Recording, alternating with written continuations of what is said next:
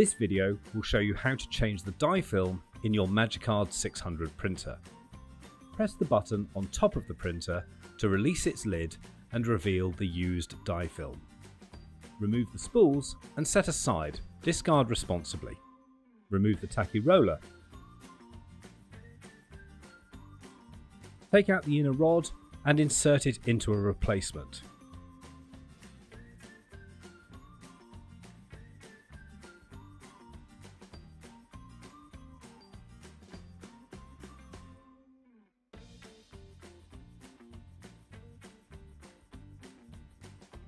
With the arrows facing downwards, put the new tacky roller into place.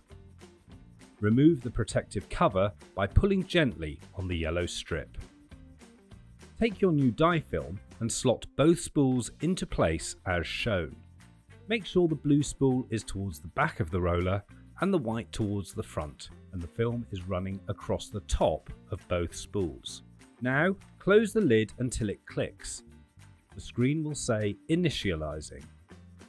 Once the main menu appears, you can continue printing with your Magicard 600.